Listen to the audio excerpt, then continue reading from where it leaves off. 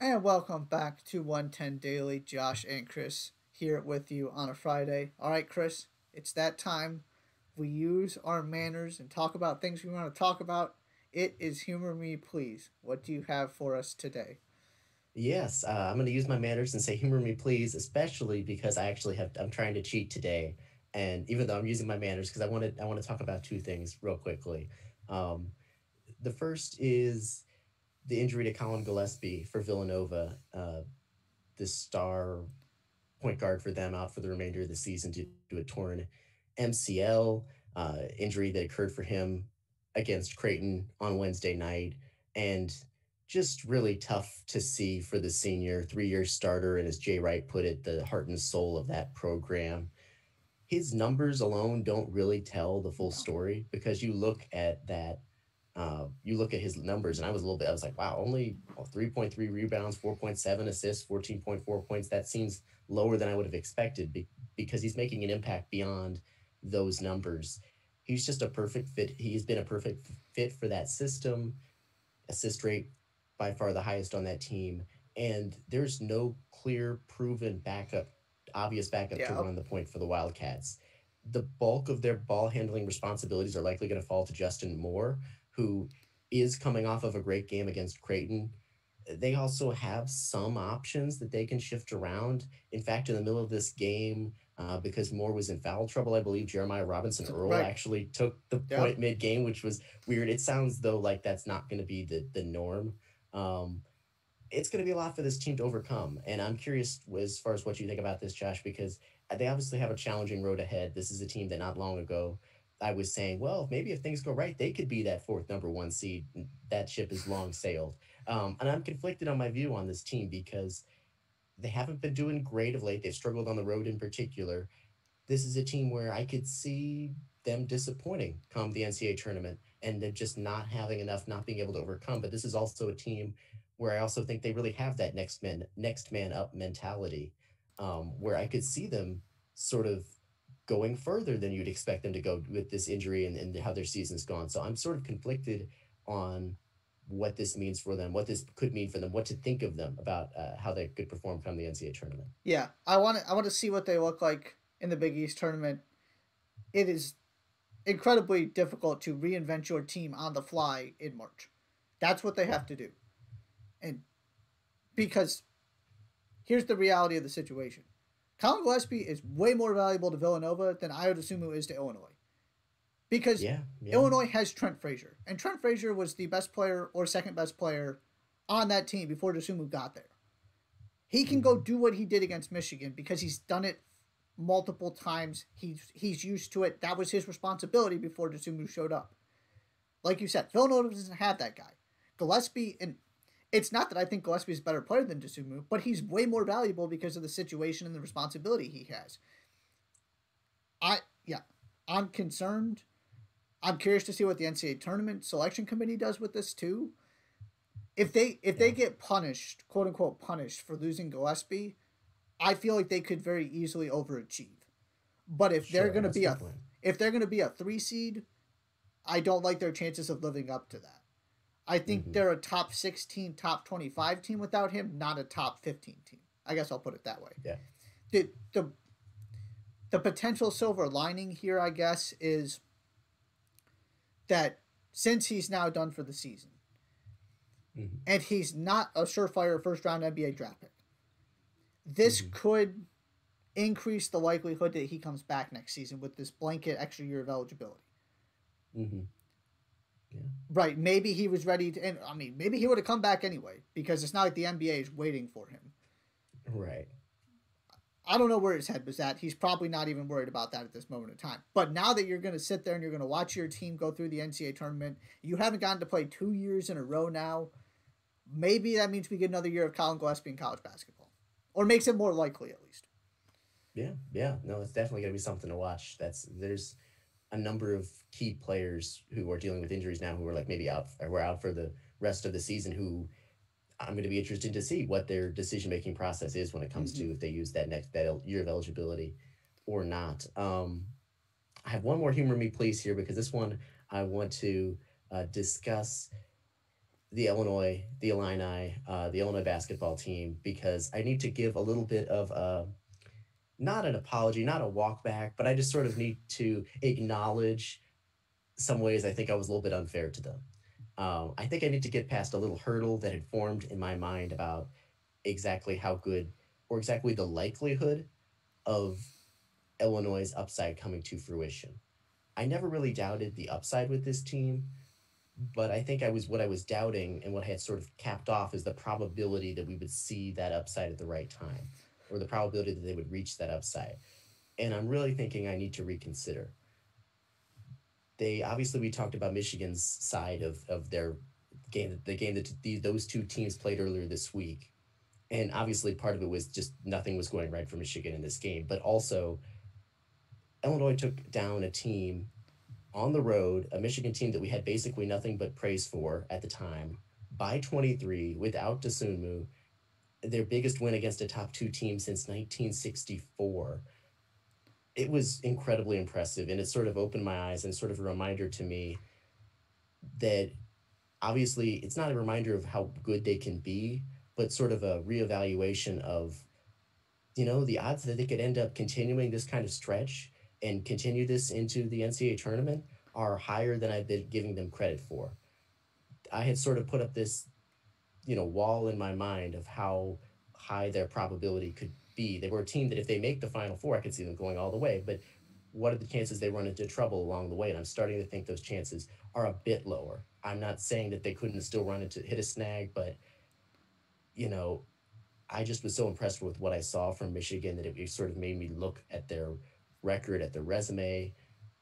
You know, in this game in particular, Brad Underwood had set this goal. I did a little reading about it. Brad Underwood had set this goal of he wanted to develop this team that is capable of winning on the road, even when shots aren't falling. And that means elite defense, it means toughness, it means rebounding.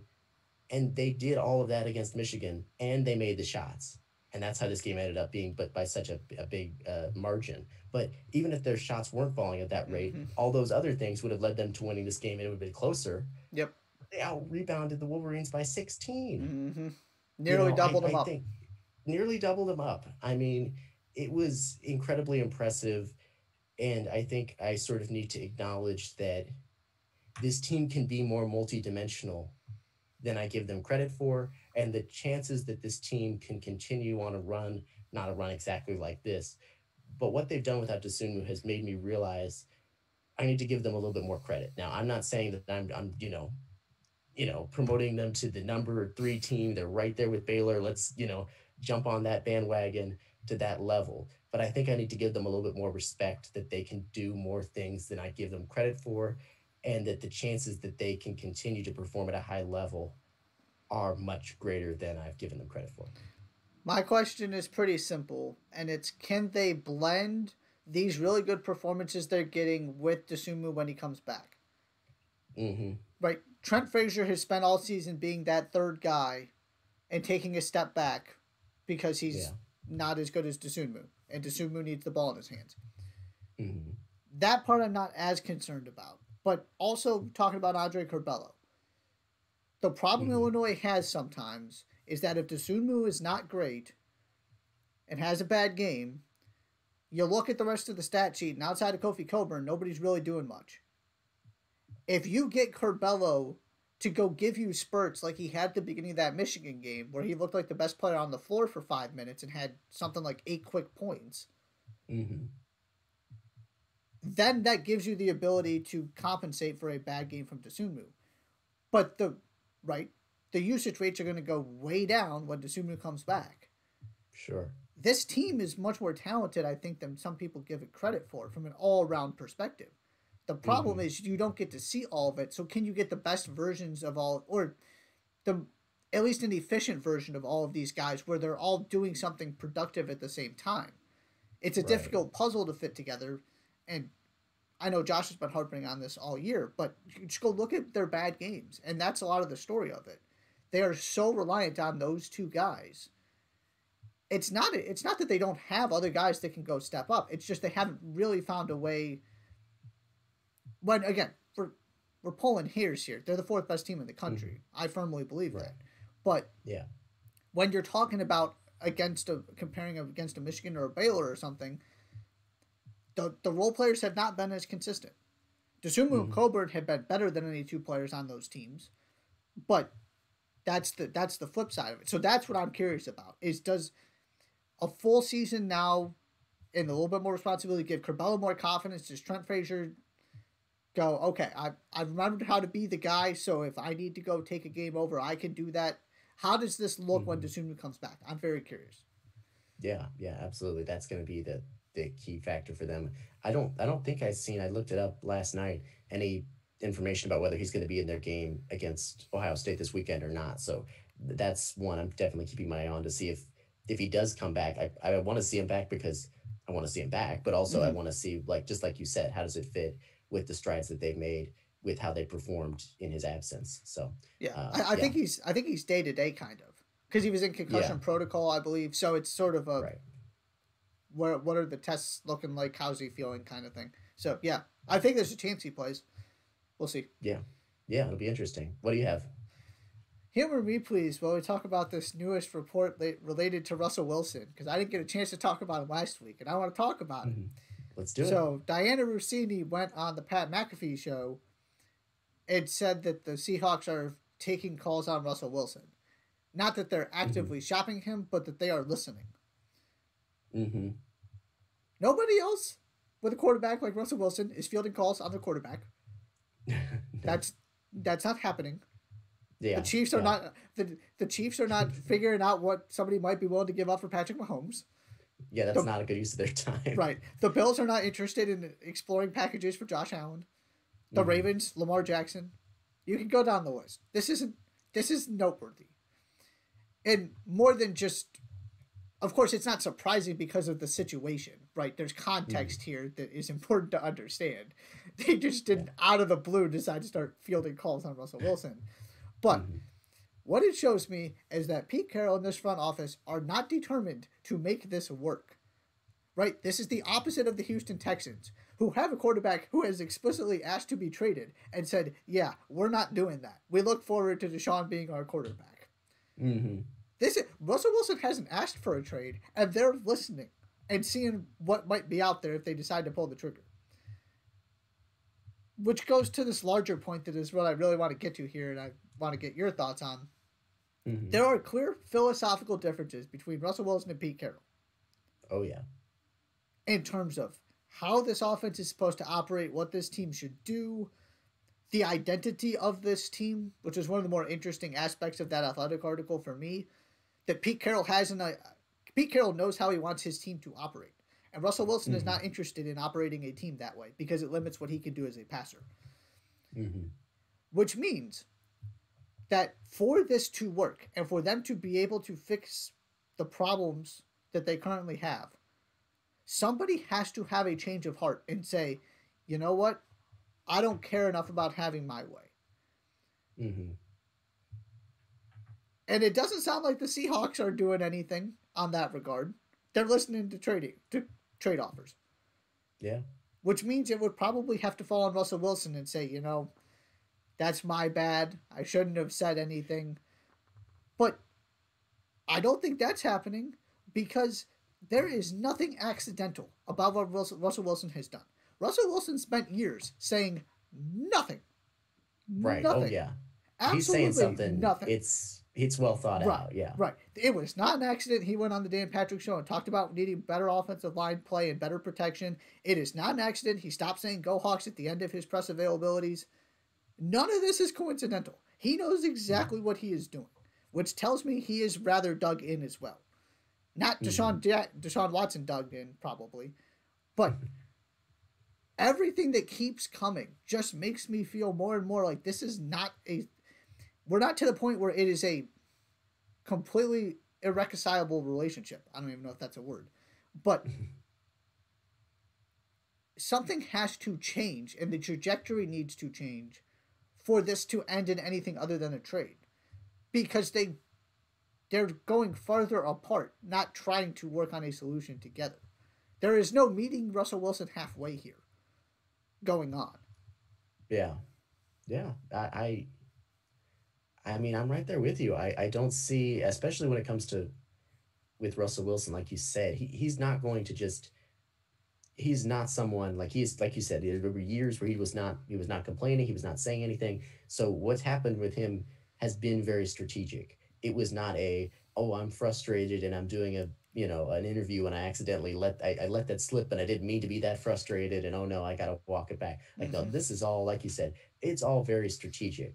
And he's definitely a guy where like this has to have been bubbling under the surface for an extensive amount of time. This Oh is yeah. not something where, oh, he wasn't saying anything because everything was going great all the time. And now when things started to get hard, now he's upset. It is not that. No. This has been bubbling under the surface for a long time. And he's decided that he can't just keep, sitting there thinking things are going to change because it's clear things are not going to change from an organizational standpoint, which is why he's taken the stance he has.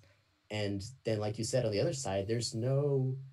I'm sort of baffled, and Josh and I talked about this last weekend, last week. Um, Part of me's baffled that the team has not realized that it's has not taken the approach of let's try to smooth this over. Mm-hmm.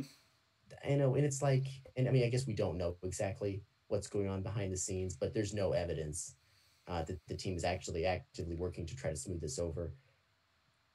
Like, and smoothing this over could work so many could happen in so many different ways in terms of, and I'm not even saying it would work, but right, there could be an approach to the organization that we're going to meet you halfway, or it could just be let's try to smooth things over from a communication standpoint, because there's the disconnect about how the team should actually function in terms of what their priorities are, how their system works. But then there's just a lack of respect that it sounds like Russell Wilson feels with his input not being taken. Mm-hmm. And could there be some sort of halfway solution where the organization doesn't necessarily give a lot to what he wants, but at least tries to make it tries to actually take a little, like, show him that they care by trying to take a little bit of his input, trying to involve him more. They just don't, like, I mean, you could try to do some steps even if you're not willing to make some sort of huge concession to the way that your offense is shaped. You could still try to bring him into matters more. I guess we're past that point at this point. I mean, it seems like we're clearly past this point, and now there's just, like you said, I don't really see very many with every new report that comes out. Nothing has come out that's made me think, oh man, definitely a trade now. No other way. It's got to be a trade.